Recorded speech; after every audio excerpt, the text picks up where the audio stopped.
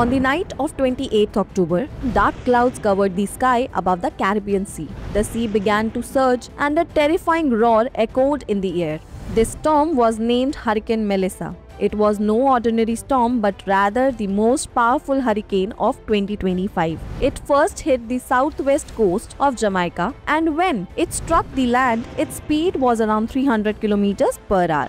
The winds were so fast that roofs were blown off, trees uprooted, and the entire country seemed to freeze in an instant. Within just a few hours, 77% of Jamaican homes lost power, hospitals were damaged, and many roads were completely wiped out. Jamaican Prime Minister Andrew Holness said, "Wherever Melissa went, there was only destruction. The biggest challenge now is to rebuild the country after this devastation." The government declared a state of emergency and thousands of people were sent to relief camps. But before relief efforts could even begin, the storm moved to its next destination, Cuba. According to Meteorological Department, there was a forecast of 20 inches of rain and dangerous storm surges in Cuba. The Cuban government had already relocated more than 5 lakh people to safe areas. President Miguel Diaz-Canel said, "This is the most powerful storm in the history of our country. We must remain disciplined and face this disaster united." Now the question is,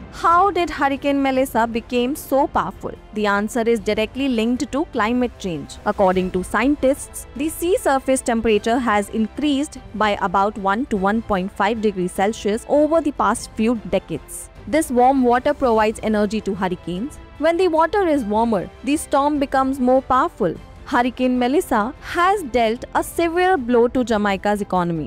According to the government, billions of dollars will be spent on relief and reconstruction efforts. Meanwhile, around 15,000 people are staying in relief camps, where there is a severe shortage of water, electricity, and medicines. Many villages still have not been contacted. This shows how vulnerable small island nations are to climate change. From an environmental perspective, Melissa has created new dangers. Jamaica's health department has warned that due to the floods, crocodiles may leave their natural habitats and enter residential areas. People have been advised not to approach floodwaters and remain vigilant. Additionally, due to the hot and humid environment, there is an increased risk of diseases such as dengue, malaria, and cholera. Health terms are being sent to affected areas, but work is slow due to a lack of resources. People in Cuba are also scared. President Miguel Diaz-Canel said in his speech,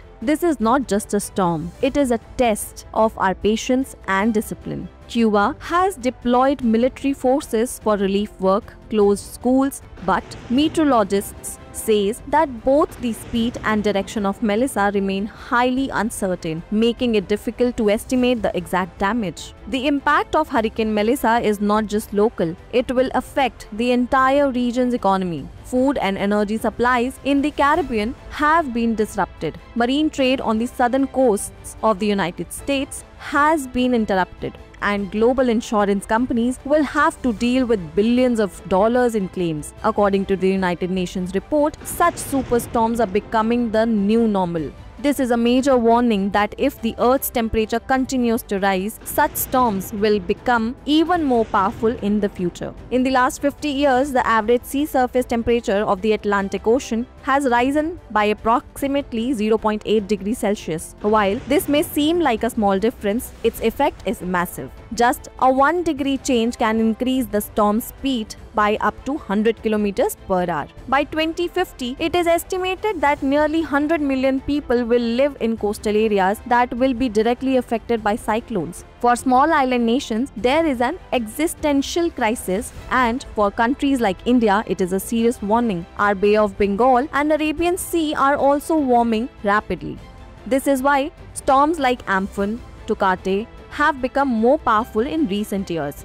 Hurricane Melissa teaches us 3 important lessons. First, we must adapt to climate change. This means making our disaster management systems, relief centers, and coastal infrastructures climate resilient. Second, global cooperation is essential. Small island countries need technical and financial support, which developed countries must provide immediately. Third, the world must transition to clean energy quickly. Without reducing our dependence on fossil fuels, we cannot stop the climate crisis. Hurricane Melissa will pass. Jamaica and Cuba will rebuild one day, but this storm has made us realize how helpless humanity becomes when nature is enraged. This is not just a natural disaster but a warning. Climate change is no longer a distant issue. It is the trust of our time. If we don't act now, the next Melissa must arise from our own shores. Viewers, let's conclude the discussion here and note today's question.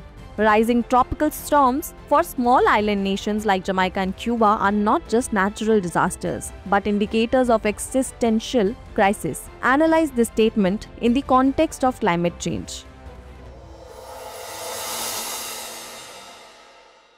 For more informative content, like, share and subscribe, and do not forget to press the bell icon to get the notifications.